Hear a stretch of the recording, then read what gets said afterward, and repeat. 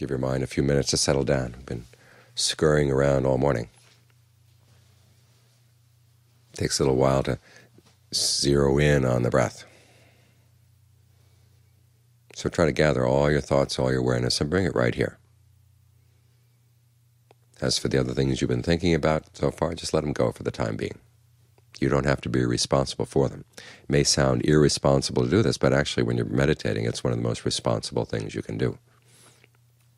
You're looking after your own mind. You're taking care of your own mind in areas that nobody else can do for you.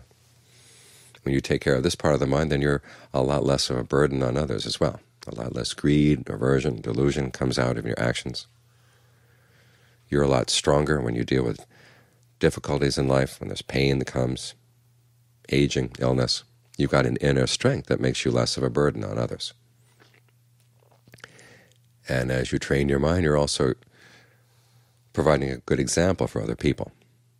So this is one of the most responsible things you can do, looking after your own mind, training your own mind. In this way you find a happiness that goes beyond the ordinary, a happiness that stays with you. And the side effects are that you help other people be happy as well. So as for the thoughts that come in and demand your attention right now, say, not now, not now. We can talk later. We can deal with this later. And if you look at these thoughts, you'll find that a lot of them really aren't all that important anyhow. And as for the ones that are important, well, of course, they require a mind that's really clear and really mindful, really alert in order to deal with them properly. So again, put them aside for the time being. Say, give me some time to get the mind clear, alert, mindful, concentrated, discerning. Then we'll deal with you. Even if it's only a matter of 5 minutes, it can make a huge difference. So when people say that meditators are looking out only after themselves, that they are irresponsible, it's really not true. In fact, it's actually the opposite.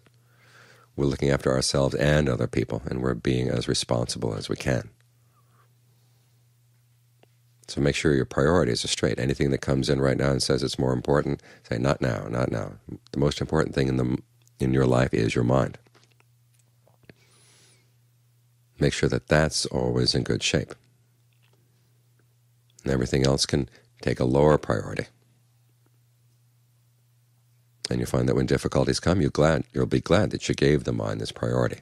You gave it this importance, because it's going to be your inner refuge, something you can depend on, something other people can lean on as well. So don't let anything else pull you away.